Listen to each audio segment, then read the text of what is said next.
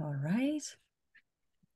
So for the weather usual update, I am in the south of France at the moment. It is gorgeous outside, 20 degrees. Let us know in the chat function if you can hear us loud and clear, and what's the weather update on your side, where you're based, if you're doing well. Hi, John. Hi, Neve.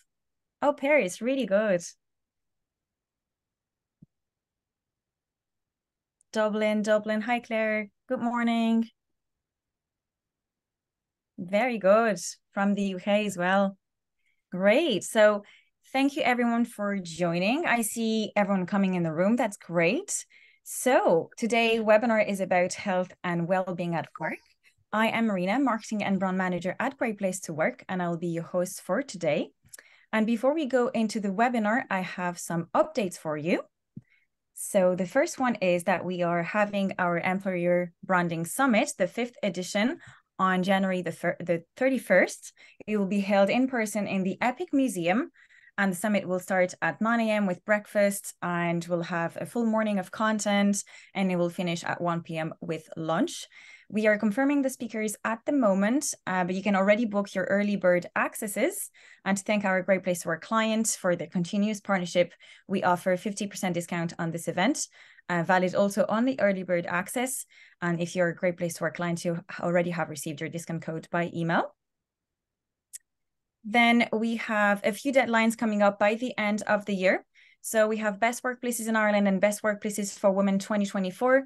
The deadline to be certified is the 15th of December for these recognition, and the survey slots are being booked so quickly again this year. So hurry up if you haven't signed up with us or renewed already. And for the clients already renewed, you're automatically considered for these recognition if you reach certification.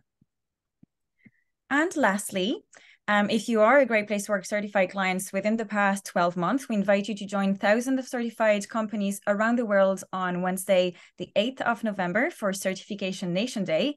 And Certification Nation Day is the biggest celebration of the year for our community of certified clients. And it's an all-day social media campaign celebrated across the world. So join us for that.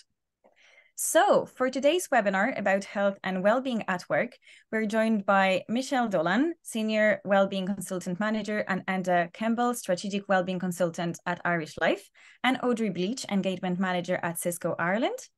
And during this webinar, ask your question in the chat or Q&A function, and we'll try to cover as many as we can at the end of the session during 10-minute Q&A time. And obviously, we'll be sharing slides and recording of this webinar in the follow-up email. And before I introduce the first speaker, we will launch a quick poll to know where the audience is at with experiencing support and health and well-being in your organization. So we'll launch the quick poll now. Have you experienced support from your organization in regards to your health and well-being? I'll let you respond now.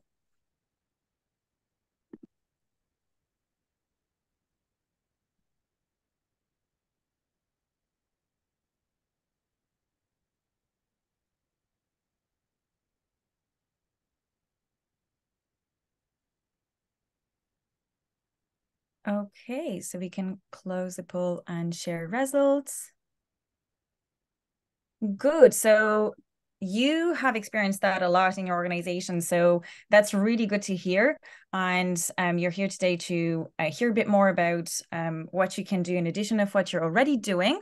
So that's really good because we are welcoming our first speaker, who is Michelle Dolan, who, in addition to being Senior Wellbeing Consultant Manager at Irish Life, is a chartered psychologist with the Psychology Society of Ireland. She specializes in designing and delivering a range of mental health programs for their corporate clients across various industries. And she further manages a team of highly experienced psychologists and wellbeing consultants. Hey, Michelle, thank you for joining today. How are you? Yeah, I'm good, thank you.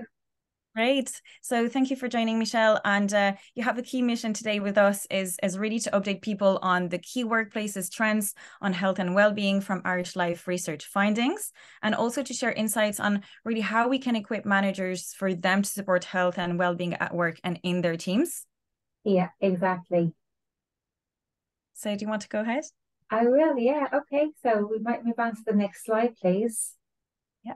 Great. Okay. So today I will take you through some wellbeing initiatives that we are rolling out successfully to our clients at Irish Life.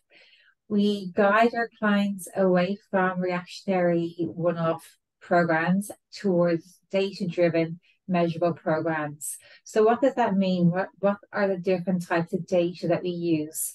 We look towards EAP trends, health insurance claims, what are our clients claiming for? We look at internal data, employee voice surveys, pulse surveys, absenteeism trends, attrition and retention. We work with our stakeholders to understand the pain points that they have across their business. And then we start to look at designing programs based on the data. Because it was World Mental Health Day on Tuesday, I might just mention our mental health assessment strategy plan. So we're working with clients to develop a mental health strategy for their businesses. We know this can be very much of a grey area.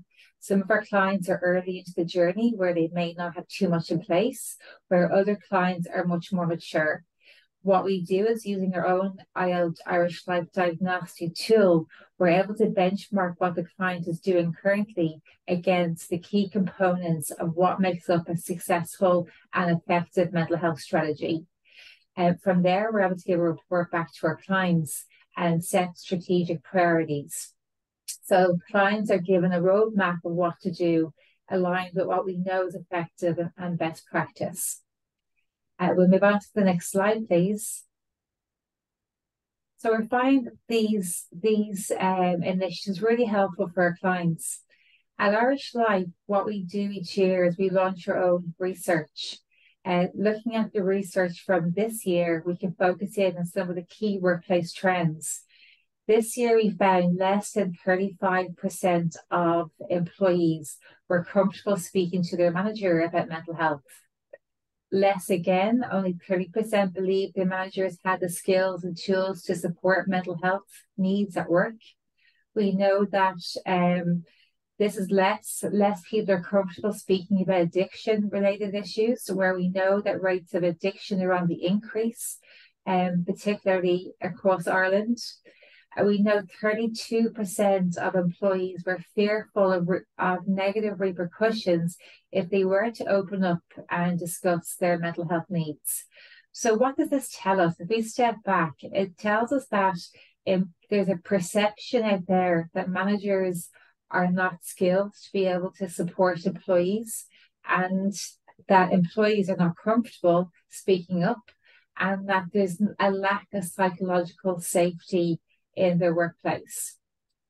So for us, we are really passionate about our people leaders. It's really important for us to make sure people leaders have the skills, have the tools, and also the confidence to be able to support these conversations and address and manage psychological safety.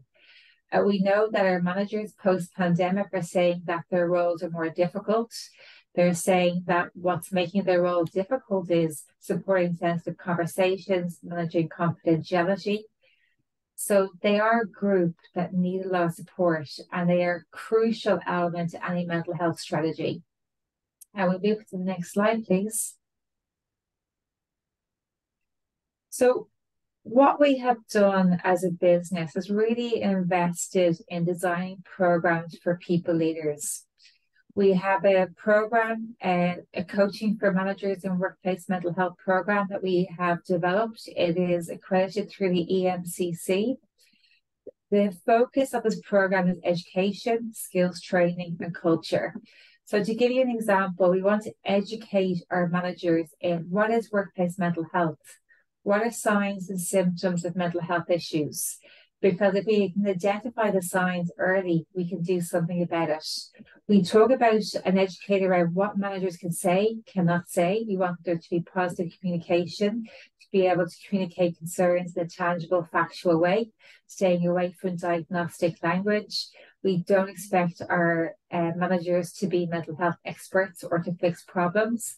We focus on really clarifying and educating managers about their role and also the limitations to their role. It's important that our managers are able to understand professional boundaries and what it might look like if they're maybe overstepping or also understepping.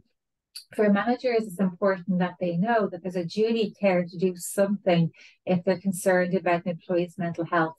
So we educate on that duty of care, and we bring in the whole field of reasonable accommodation measures, and to be able to build those measures into a support plan for employees. So this education piece has been really important.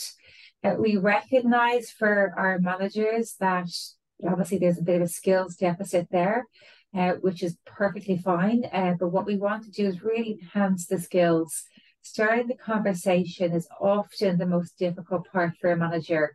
And there's so much fear about actually approaching the employee. So what we do is we build in the skills such as communication skills, how you communicate, listening skills, empathy skills, how we assess what the person needs. It might be around the role, it might be around assessing any impact at work, assessing if there's any workplace trigger. If there is, well then there's an onus on the manager to put some support in place. Being able to develop a plan for that person and to get that person to buy into their plan, so to collaborate and take personal responsibility for being a driver of their plan. It's important that managers have skills in dealing with an employee who might be upset, distressed, who might be angry, frustrated, defensive. It's also important that managers can de-escalate these situations and then escalate any risk situation. Let's say someone might be at risk around self-harm, if that was to come into play, or maybe they might need to link in with their own HR or health on a case-by-case basis.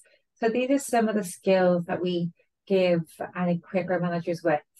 The next piece is around culture. We want to create a culture of coaching conversations. We want there to be openness. We want managers to feel equipped to be able to get the employee to collaborate in these plans. Part of the culture is also about policies and procedures. We know for some of our clients, they have mental health policies, others do not. Some are definitely further along the way in putting process in place around managing disclosures and applying reasonable accommodation measures. But I suppose the driver for us is to develop a culture of early intervention and prevention as opposed to reaction. By doing that, we get to keep people at work, ideally. Or if they do go out sick, we get to support them back quicker. An interesting statistic from our Health of the Nation finding research was that 40% of people agree that their colleagues are a source of support for them. So again, making sure that the support's there across teams. We ourselves run our own mental wellbeing allies program where they're trained up to support peers, but to connect them into the right resources. So that's just a little piece on our culture. Marina, it's never one and done for us, no matter what we do, whether it's our manager programs or our wellbeing allies program. We always make sure that there's governance and safeguards in place. So we have quarterly check-in programs where a manager might come and say, I've had a difficult conversation, it didn't go great, or they might want to debrief on something with their peers in a peer-supported environment. They may want to, look at skills, and we might do a bit of a refresher, or it might be that we take those trends and go back to the business and say, this is what we're seeing, and we might try to build that into strategy. With the mental wellbeing allies, it's great and so important for them to connect in with their peers, because it's absolutely daunting for somebody to be supporting other conversations without having those debrief groups and to be able to, have that support they need. So that's a little bit on our manager program. And I just want to, suppose, with a slide mention, there was research recently that showed that managers can influence an employee's mental health up to 70%. That's more than a doctor, it's more than a therapist. So what we do as a manager or what we don't do has a real impact. So just to understand, that's really, an important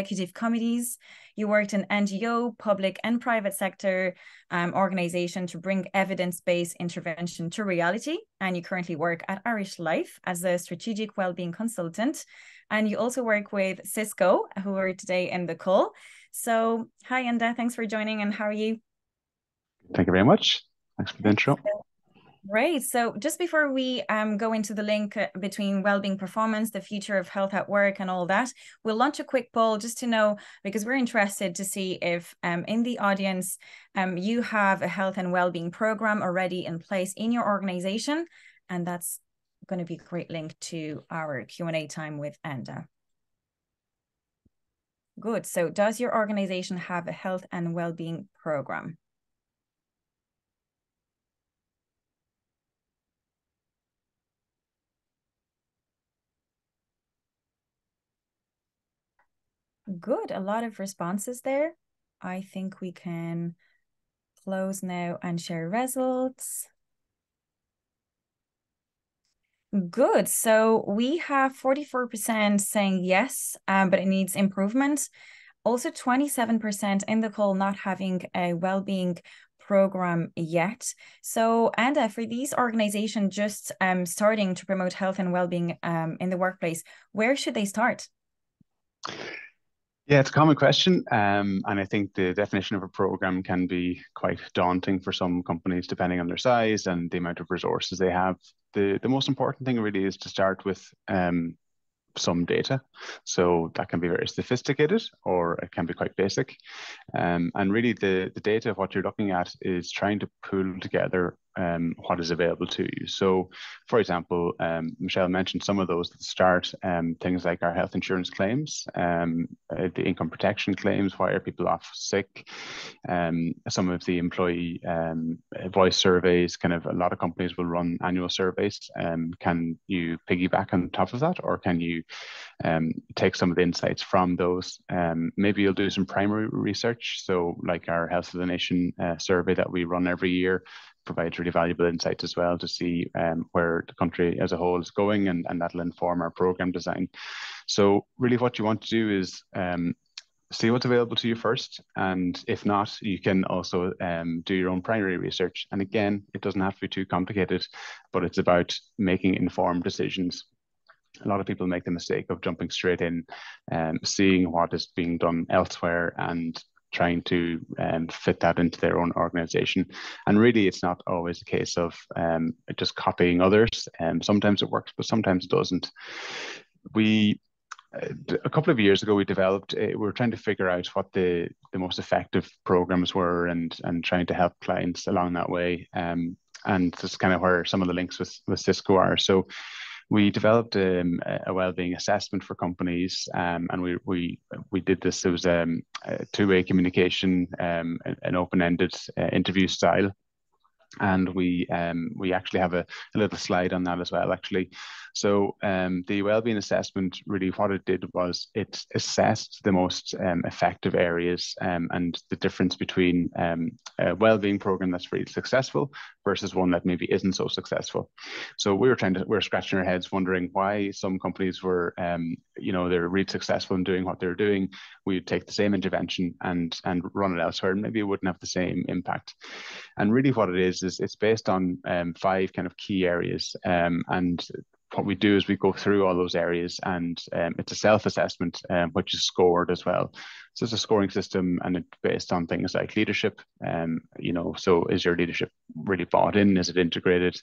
Have you done good planning? Are you well organized? Have you got funding, for example, or not? What's your, how well have you implemented the programs that you've done? So it can be, what's the right timing for it? What's the right day of the week? What's the right mode? And then it's looking at, do you evaluate and review what you're doing as well? So they're quite, I suppose, fundamental questions to be asking. And it was interesting to see the different scores across the board. Again, these are self-assessed, and we produce a report with that as well. But it's a really nice starting point for the organization to really see what they're at, where they're at. And really there's a lot of structural work that goes on in the background longer term to make sure there's executive sponsorship, for example, making sure that there's time carved out. And, luckily a company like Cisco scored very well in this area. They have quite a good structure in place, and it was a good, I suppose it showed us that the assessment that we ran, a little audit at the time, that it was worthwhile doing that, and the companies that are doing well scored quite well in it, which kind of validated what we were discussing as well. But what I would say the main point is that it gets people to think a little bit differently, to take a step back and see, do we need to do a little bit more work in the background to the structures, do we have the right people in place, ambassadors, and those types of things. So I'd say that's a long-winded answer of where to start really is figuring out, try and get as much data available to you, and really sit there with an open mind and let that guide you as opposed to your own ideas. Very good. And we have a lot of HR people in this call really ready to do all of this. And they also need to convince, you know, the leadership to buy in that. So how do you think focusing on employee health and well-being can positively impact business performance? Yeah, so the return on investment, I suppose it's always a question that we get asked, and it's a difficult one to answer very succinctly.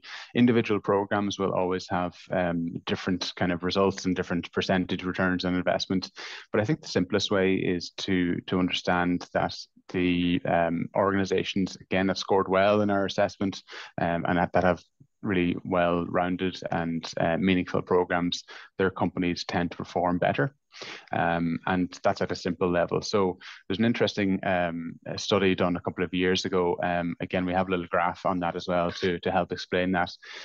But basically, anybody who's interested in kind of stocks and shares, they'll know what's called the S&P 500. So the top 500 companies in the world.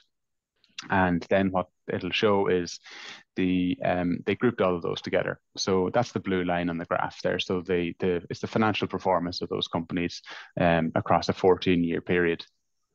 Then in the green line, there's an award in America called the Everett C. Koop Award, and what that is a bit like Great Place to Work. You know, companies that have done really well have a really strong program in place. And they grouped all those companies together over the years. And what they found was the companies with strong well-being programs outperformed their growth and their financial performance, outperformed the top 500 companies in the world as well. So if you're looking for an investment tip, maybe that's one place to go and look at these companies that have really strong well-being programs. So that's kind of at an aggregate level, you know, that's the strongest kind of argument really to have a strong program in place and to get that. There's also more specific kind of measurements and you know costs to ill health as well, which is more straightforward. It's more prescriptive, and it's easier to kind of get down to the details of that. So what we did was a little calculation just for a company. So on the left-hand side, you'll see, you know, if you want to do a program like the one that Michelle was describing, but you want to get some buy-in there, and you have to kind of talk to the people in finance, and you have to talk to the leaders, and how exactly will I get this program over the line? So what you have to look at, there's three main costs in business from an employee's perspective. There's absenteeism costs, there is presenteeism, so like, you know, unproductive time, we'll say, and also turnover and how this is related to mental health. So we did some calculations, you know, we can go into a lot more detail about that and how we came to that. But for a company of 400 employees, the cost of mental ill health in those areas is roughly 500,000 a year. So the cost of kind of doing nothing in a company that size is quite significant. So by trying to improve those areas of absenteeism, you know, presenteeism, and also into the turnover, perhaps those programs, you know, even if they're not going to maybe reduce all of that cost, but that straight away is a cost that's going out of the business. So that's an incentive to run the programs and hopefully have a positive impact. So that's kind of, there's lots of different ways of assessing return on investment, and you know, you got kind of your general level, but also more specifically in a topic as well. Wow. So that proves that it's working well. And we have actually similar numbers with Trust, Great Place to Work as well, that investing in your people is actually saving money for your overall business. And it's really linked to business performance as well. So it's really good to have numbers for people in the call today. So so thank you for that, Enda. And do you have any example or policies or benefits that have proven to be particularly effective in supporting employee health and well-being at work? So I think the main thing in terms of programs is that the structures are there in place, and that's kind of the groundwork for it. Luckily in Irish Life ourselves, actually, we have a really strong program.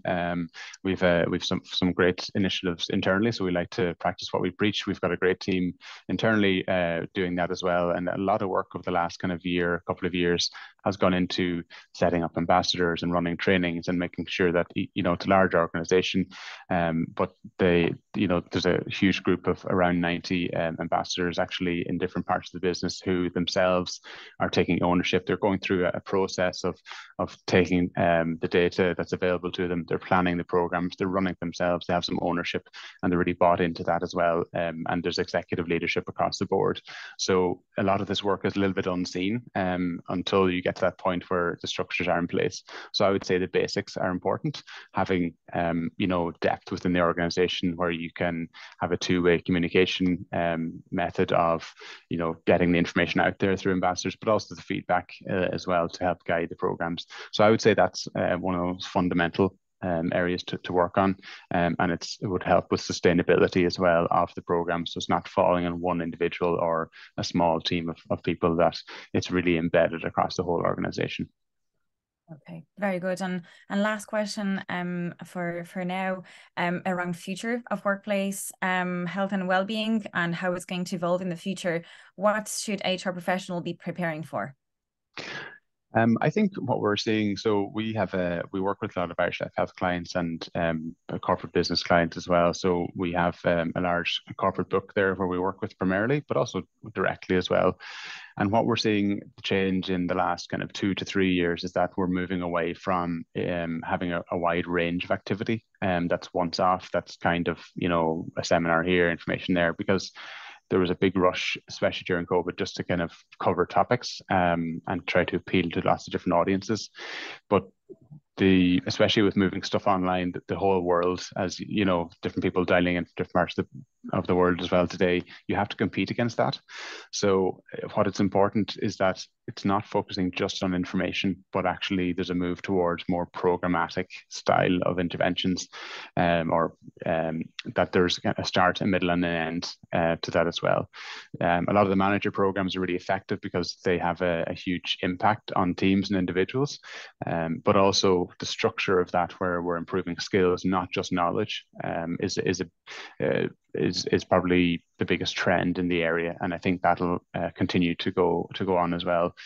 There's not much airspace for a lot of programs and different themes and different times of the year, so it's important that we're focused more on one or two main priorities, and we are really effective in that, as opposed to trying to cover everything and doing it less effectively. Very good. Thank you very much. And then we have some questions in the Q&A that we will take at the very end of this session. So thank you. It's interesting to see the impact of health and well-being at work on the workforce, but also on the business performance overall, and that you can start with low budget, quick wins. So we'll be sharing all these slides and recording by email to everyone after the session, and in the chat and Q&A, keep asking your questions for Michelle, Enda, and to our next speaker, who is Audrey. So Audrey is Employee Engagement Manager at Cisco. Audrey joined Cisco in 2021 as the Engagement Leader, People, Culture and Operations, and based in Galway.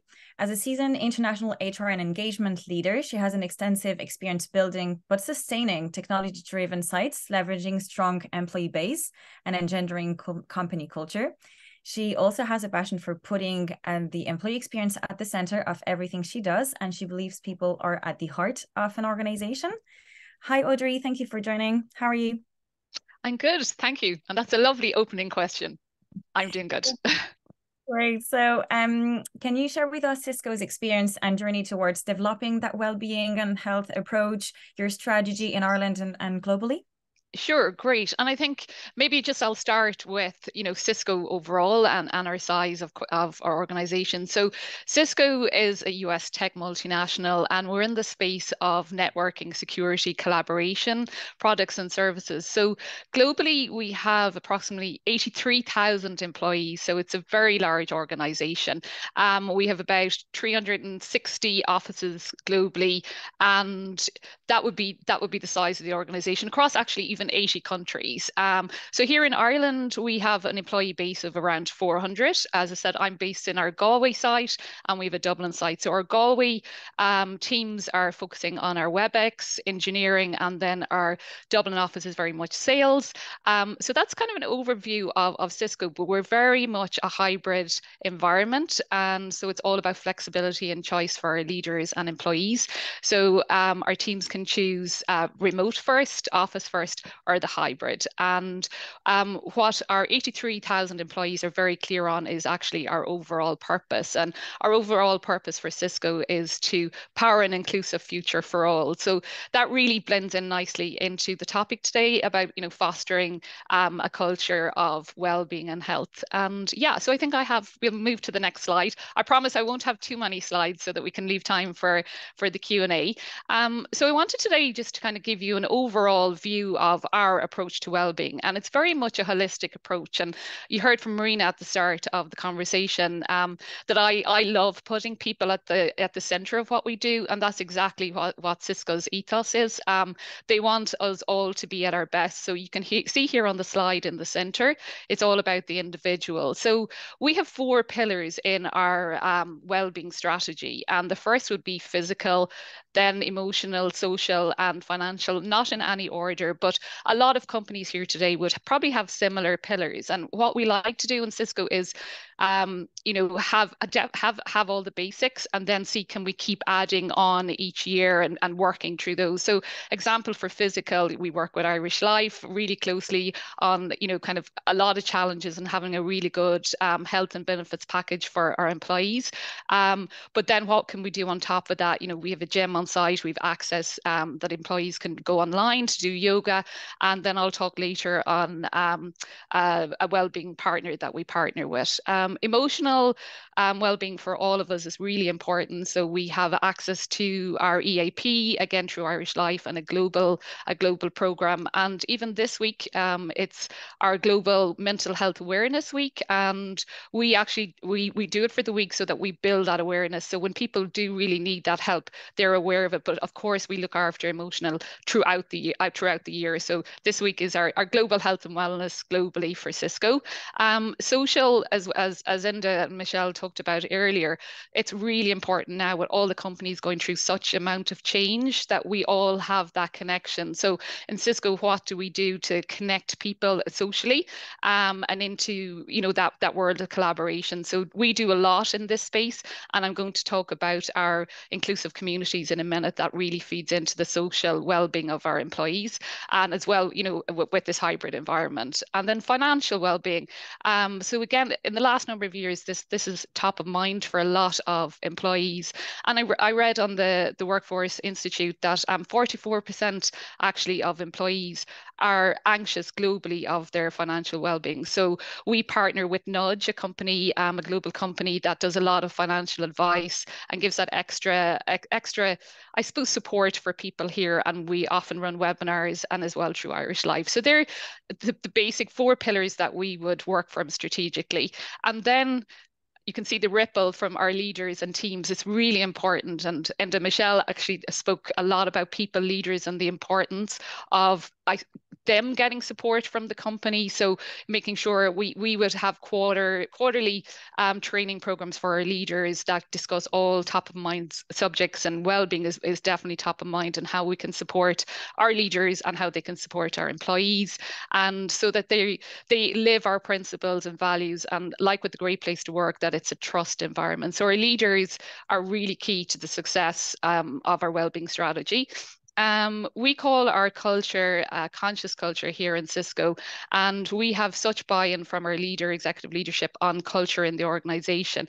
And in basic terms, what we mean by conscious culture is that we want to make it an inclusive environment for everybody, that we belong, but that it's a positive environment. And so that's across the company, our employees, but externally to our customers as well, that they have a positive experience. And then finally, in the outer ring, it's our community. So we believe in giving back, and giving back to our external community, and how that kind of feeds into our wellbeing strategy. And as well, it's like being partnered with you, Marina, in the Great Place to Work. The feedback and analysis that we get from joining a Great Place to Work around our wellbeing strategy is really important as well. So that's our overall holistic approach to wellbeing. And as we're a global company, we do actually have a head of global wellbeing who is on the executive leadership team. So that's how much our executive leadership buys into the well-being of our employees. So that's the overview. So I have a second slide that I can talk into. So it's about how we show up in Cisco for supporting mental health and well-being for our employees. So on the first picture there, you can see authentic leadership. So again, for any program, I suppose throughout a company, it's all about like leadership buy-in and really meaningful, and that they mean that well-being is at the center of what we do and our people. So we would have executive leadership. We would have about every 6 weeks a global all hands where we discuss business strategy, what's top of mind, but there's always an element of well-being and how we're doing as teams. And we would do this locally as well, so it mirrors what we're doing globally. And then local leadership would hold regular open communication so that all our employees can feed into that. And you might wonder why there's a little baby in the picture. So Chuck Robbins is our CEO, and this is his granddaughter. So it just shows how authentic executive leadership are. So this was during an all hands. His little granddaughter came in, and he kept the granddaughter on the call for the hour. So it was great to see that kind of in reality, and that they are all like us. So the second point is our benefits and support, and you've heard from Enda in Irish Life, great healthcare for employees and pension and a lot of support. But I suppose one benefit that I'd like to highlight, and it shows about our well-being, is this critical time off. So with well-being and employees, a lot of our employees are at different stages of their lives, and we're all going to go through an emergency at some stage. And so this is there exactly to support our well-being through those times. So for example, for a bereavement, we don't put in our policy, it's 3 days if somebody dies or anything like this. This critical time off policy is about taking enough time for you to grieve, and your manager will be very supportive of that. So it's an extra critical time off where you get paid and you work with your leadership. So again, it's supporting well-being for all. The third picture is a support days. So I actually read in the Workplace Institute that 89% of leaders don't actually take their allotted vacation days, and it's something like 83% for employees. So for well-being, we do need our employees to be taking those time off. So again, our leadership do encourage all of us to take our vacation days. But what they've started introducing in the last number of years, which has been really, really successful, is we call them days for me. So that's where the whole company, 83,000 people, take the day off. The company shuts down, and we all go do something that we enjoy, take time off away from our work schedules, and come back the next day. So this year we've got 4 extra days for me. This is fully paid for by the company, but just shows how Cisco and our leadership listen. So when we introduced these first, they were spontaneous days, and we got feedback from our employees to say they'd actually like to know so that they could plan the days a bit better. So the leadership listened, and now we get the days at the start of the year, and they're always tagged on to a weekend. So it gives people an extra break, and we find these really, really our feedback and data from Days for Me are hugely positive. We also encourage our employees to volunteer I mentioned the community. So for us, giving back to the community globally and locally is key to our success. And so each employee in Cisco get 10 volunteer days per year, where they can volunteer for charities or anything that they're passionate about. Again, these are paid days. And for example, in Galway, we've a lot of GAA supporters, and they can go kind of be a coach for a GAA team, and this is giving back. We also do a lot for STEM education. So again, it's all these volunteering days feed into well-being, we find as well. And in addition, we get our birthday day off. So some great supports just for that extra well-being. Then the Safe to Talk. So this is around mental health and well-being. And so as you said in the beginning, Enda, Michelle, it's really important that the employees have a trust environment and that it's open. So we have a safe to talk space. So through WebEx, we've spaces, and this is a peer-to-peer space where people can talk openly about how they're feeling, and it's very much an encouraging space. It is monitored by our ER team as well, just in case there's anything that needs extra support. But we would provide a lot of resources as well in our SharePoint about where to go. And we do lots of different webinars and seminars throughout the year to support people around all of our mental health. And the manager's role modeling is key. I know we spoke a lot about the people leader and managers, especially in a hybrid world now. There's more of a focus on people managers and role modeling. So, for example, just from a local perspective, actually here in Ireland, so we would have our all hands regularly, and one of the leaders spoke about burnout, and he was very open, very honest about it, and that actually led to a lot of conversation around burnout and people recognizing the signs. And so then, as a local, Ireland site, we were able to work with Irish Life then to kind of put in places maybe some extra talks on burnout. So that was an example of our managers being role models and not being afraid to be vulnerable and open to all of us. And then finally, just to talk about our holistic well-being. So as Enda mentioned, in Irish Life, we would work with Enda regularly in Ireland on what strategy we want for the next few months. Every quarter, we align with our global well-being, so to make sure that we have a lot of support here locally. And we partner with a company then called Pavelka. It's a workplace organization for well-being. And their focus again is on connecting people through well-being, and they do a lot of extra that people can dip in and dip out of. So like healthy eating habits, a lot of work challenges as well. So we find those extra I suppose challenges, extra programs that we can give our employees, that we find this really good for our well-being. So that's a whistle stop into how we show up for our employees here. Very good, Audrey. I'm just about to apply at Cisco now. It's wonderful that everything that you do. And just one question around, you do a lot about initiatives and programs. How do you make sure you have the employee buy-in and they're engaged with what you can offer? Yeah, that's a great question. And being a global organization of that size, how do we get buy-in for such a global organization and local? So again, it's all about leadership buy-in at first. So we're very intentional about what we do. So with the leader buy-in, they promote what needs to be promoted. We'll work intentionally on what programs, and so that's really successful for us. But it also actually leads into this slide, and this is where we're seeing the biggest buy-in, especially in this hybrid world where, a lot of our employees are working from home, or they're working from the office, or, kind of, as I said, in the hybrid. So how do we get our employees to be even more connected and feeling like they belong and having buy-in to our strategies? So our inclusive communities, in lots of companies, these are employee resource groups. So we have about, I think it's about 30 globally, different groups that we would have inclusive communities set up for. So these are just an example, and we're finding a lot of connection through having an inclusive community. And each of these inclusive communities would have an executive leader buy-in, as well as an ally, which again reinforces that kind of leadership, buy-in into that space. So I'm going to actually just pick maybe the emerging talent group here, because this is a really successful inclusive community globally, but also locally here.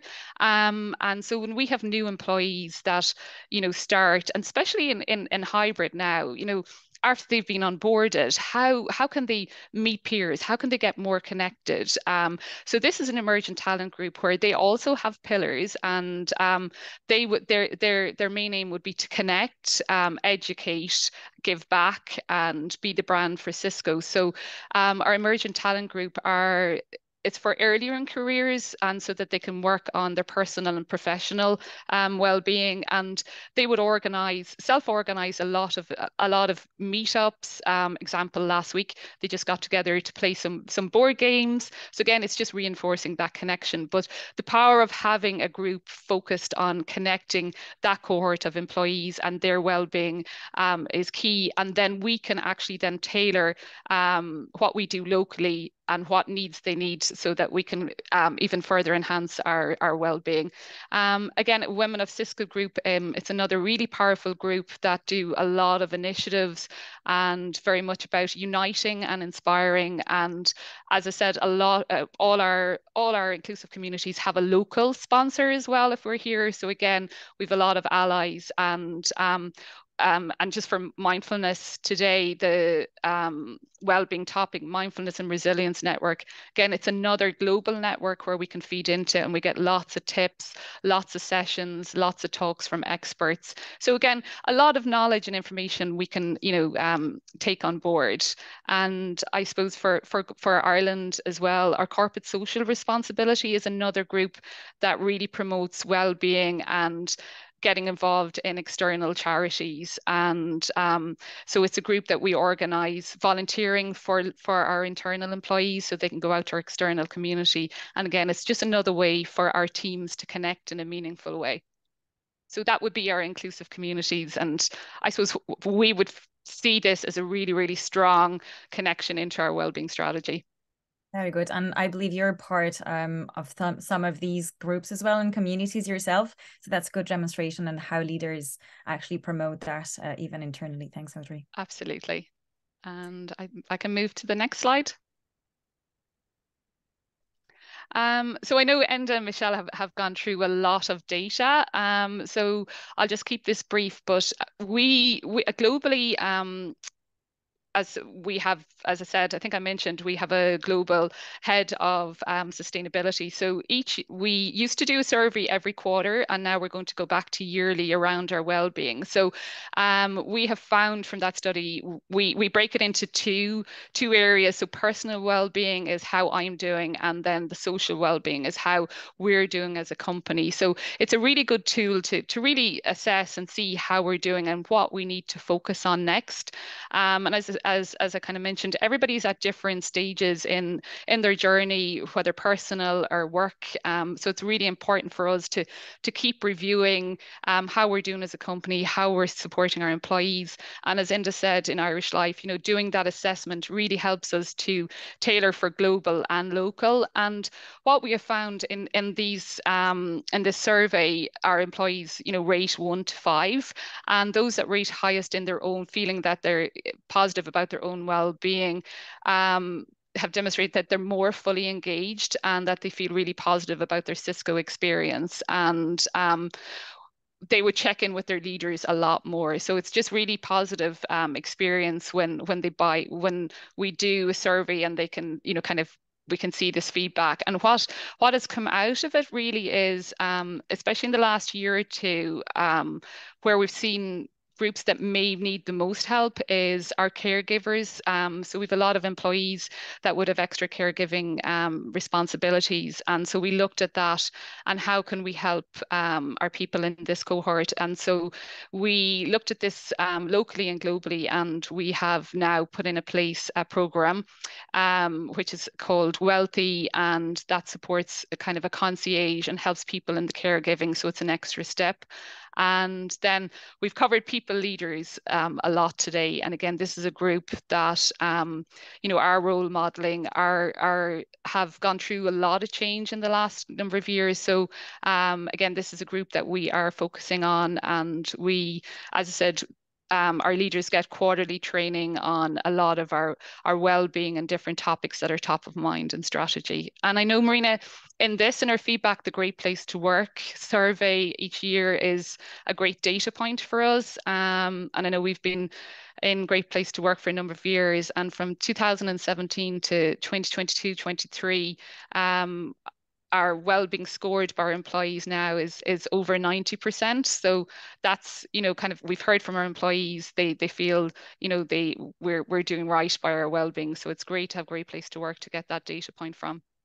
Exactly. And as you said, it's great to be able to measure that as well. So well-being is one of the 17 categories we measure with the Trust Index survey at Great Place to Work. So as you said, 86 to 90% in a few years. That's amazing to be in the 90s. Congratulations to Cisco. So thank you very much, Audrey. And I know, Cisco, you do a lot. You're so inspiring in what you do for your health and well-being at work. And for the audience, a reminder as well that you can start with doing the basics really well, listening to your people, communicating, involving them in these programs, and implementing the quick wins. So we'll be sharing the slides and recording by email to everyone after this call. And now I invite Michelle, Enda, and Audrey to come back for the 5 last minutes and to take some questions from the audience. So we have some questions in the Q&A, and I'll start with you, Michelle, with a question from Claire Walsh asking, what is your view when the format structure of the performance process in an organization is the trigger for the negatively impacting an employee mental health?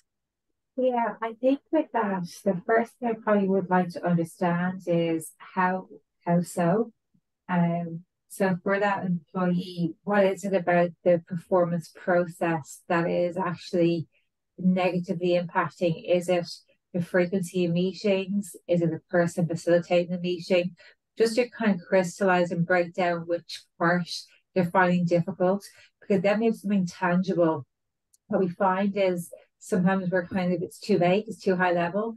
So by taking that information back, and then going back to discuss that as a business, and it might be seeking support from health and safety, employee relations, if we need to on a case-by-case basis to understand and get some direction. But if they agree that this is something that needs to be changed, that's where you look at the reasonable accommodation measures and you want to build in the psychological safety piece. And it might be, spreading it out, so it's less frequent, but putting some of those flexibility pieces in will be important. Because with mental health, we're trying to balance out the accommodation measures, making sure a person is feeling safe alongside the performance piece. So that we might take to understand, do a deeper dive, and then suggest that that's escalated. Then you're looking at what flexibility can be built in, but getting the collaboration from the person who's going through the process so that they're brought in, invested. They're also going to be driving this plan. Very good. Thanks, Michelle.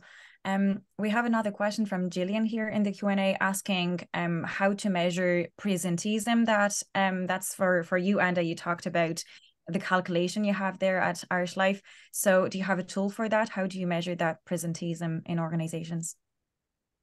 So presenteeism is a difficult one to measure, to be honest. But I think I suppose the simplest way, depending on the business, the simplest way to measure it is your ability to perform your role and how that can impact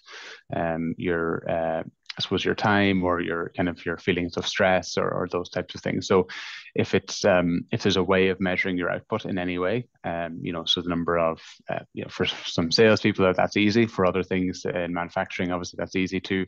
But some things it may be more about getting your job done. Do you have to work late very often? Do you have to do you miss a lot of deadlines? I think the general concept is probably more important than the specifics of it. And getting the measure on the presenteeism is notoriously difficult to do that. But I think having understanding just the impact in general to your working life and to your job performance in general, is your performance rating in your review gone? Has that improved year on year, for example? So that would be the types of things to look out for in terms of your outputs as an individual and also as a team. Very good. Thank you for that. And we have a question for you, Audrey, around the Cisco approach to, that personal and social well-being balance. And that's a question from Paul there. And he would like to know how that works and how it's communicated internally. Yeah, that's a great question. So it's really about our leadership as well, kind of buying in that the importance of the personal and social aspect. And so whatever we plan to do, that it's intentional and it's meaningful, so that when we plan something that it's not going against, kind of maybe what a business requirement at the time. So it's all about really planning it intentional and, the social impact that like the leadership actually go to these social events as well. If we're holding for example, social events, like if we have a summer event, that our leaders will go and be involved. And yeah, so the social, so everything we do in Cisco, if it's a meeting and it's meaningful, through WebEx, we have everybody remote join as well, so everybody's included. So anytime we do something social, the invite goes to all, and then there's a complete choice whether people show up. But the social aspect, it's something that we continuously focus on, and it's just really powerful getting people together, even if it's just a coffee morning, or but always tie it in with something meaningful to get maybe more people into the office if you want them to connect. Very good. Thanks, Audrey. And I'm conscious of the time here. We have more questions coming in the Q&A that we can't take today, but Michelle and then Audrey's LinkedIn profile will be linked in the follow-up email. So if you want to connect with them, feel free to ask any more questions that you have. And thank you for joining today. And we know that promoting health and well-being at work is not easy, and we need to work on that every year as leaders and managers. And we must listen to our people, involve them in the process to make sure we have high trust level in our workplace culture, a healthy workforce, and also really well-performing businesses.